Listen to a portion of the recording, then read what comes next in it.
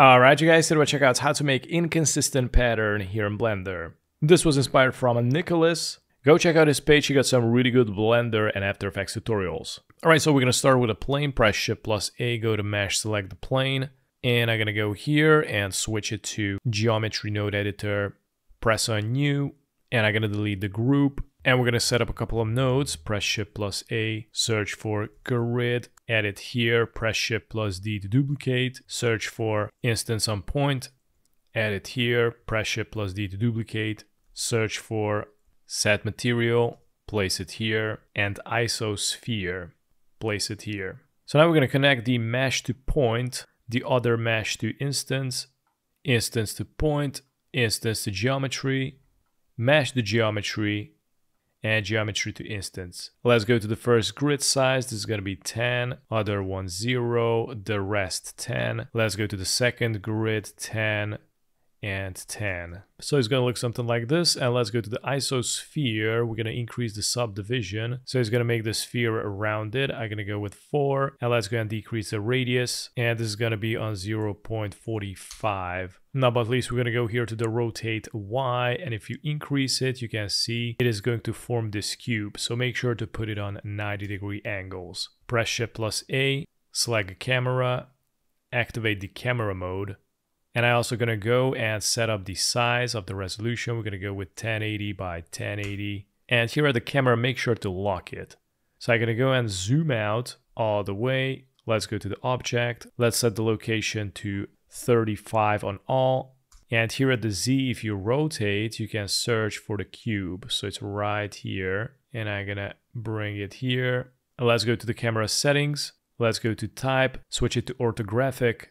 And let's go here to the orthopedic scale. So I'm going to increase it and it's going to zoom out. And I'm going to arrange it, press and hold Shift and the scroll wheel. So now we can go back to the object. All right, so from here, I'm going to need to zoom in here all the way. And we're going to need to align all these circles on top of each other. So we're going to go here to the rotation X, and here you can rotate it approximately. For example, this number is pretty good. Let's go to the Z, and here I'm going to go with 224, let's say 85, maybe 95, 94. So you need to pixel peep it a little bit. So in my situation, this is the value, and now you can see the circles are aligned perfectly on top of each other. And I'm going to press and hold Shift, press and hold the scroll wheel, arrange it. And let's go back to the camera here and make sure to unlock it back. So now I can zoom out and split this viewport in half. Let's go here and change it to shader editor. Click on new. So now we got here the material 001, and we're going to go here to the geometry node, add the set material and change up the material to material 001. Let's go to principled, delete, press Shift plus A, search for emission, pair it, press Ctrl T. This is going to work if you have the node wrangler activated. If you don't have it, you can go to edit, preference. Let's go to add-ons, search for node wrangler. Make sure to activate it, and now you get the shortcut. Here we're going to go to the image texture, delete it, press Shift plus A, search for color ramp, connect it, and change up the UV to object. Add the mapping, change it to texture. Let's go to color ramp, and let's go and select the constant.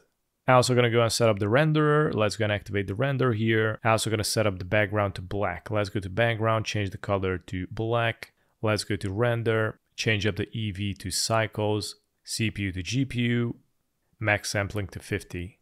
So now I can go back to the color ramp, select the white, and if I bring this guy in, you can see it is going to split the sphere half. So now it's like half white, half black. So we're going to go here and add 0.001, and this is going to be the half of it. Now we're going to need to rotate these guys, and we're going to animate that. So we're going to go back to the geometry nodes and first search for noise texture. Then we're going to add a color ramp, search for a rotate Euler. And then we're going to search for a math, and then align Euler to vector, separate XYZ, and combine XYZ. So let's go and connect these. We're going to go with color to vector. Here we're going to connect color to rotate by, then rotate to value, then value to rotate, rotate to vector. And here we're going to connect the X to X, Y to Y, and Z to Z. And then I'm going to select all these, bring it all the way back, and then we're going to connect here the vector to the rotation because mostly we're going to work on rotation. So let's go here to the noise. We're going to change the 3D to 4D. And we're going to go here to the scale, type in 0.02, a detail on 0, and we're going to decrease this to 0, and we're going to set it to multiply. So this is going to randomize it, and we're going to set up the value to 20. And now if you go back to the noise, you can increase this value and check this out. It is going to animate. I'm going to go back to 0, and here you got the color ramp, and you can change the animation process quite a bit.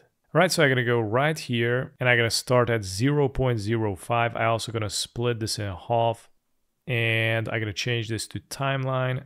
Let's go here to the start, type in 0 and 150. Let's go here, type in I, and I'm going to go to the 150th frame. And then we're going to go here, select the black and bring it back all the way to 0 and press I. So it's going to add the new keyframe here. So you can bring it back and it's animating. And then I'm also going to select the white here, select the handle, press the letter I, and I'm going to bring it here. And I'm going to bring the white handle all the way here, for example, and go here, press the letter I. So it's going to add the keyframe. So now I get a pretty interesting animation going on. So for example, this is how you can animate the color ramp. If you don't animate the color ramp, you also can animate the W. But right now we got it this way. So pretty much that's how I make this pretty cool pattern animation here in Blender. Thanks for watching.